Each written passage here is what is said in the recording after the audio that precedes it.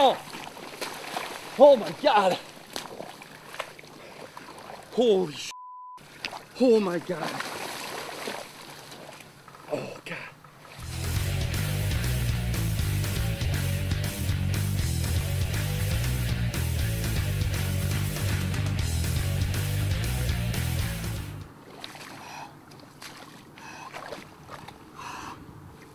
Oh jeez. Trusty Frable floating here. Oh man. Oh. That is the last place you want to be when you're ice fishing, is through the ice. That's, you know what, it should never happen. You should always be safe enough, but it could happen.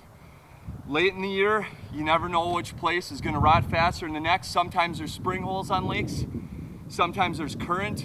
A variety of different reasons why the ice could be thin in a certain area, and you should never intentionally take risks that you're probably going to fall through, but it does happen at sometimes. And you know, if you're lucky, you get out.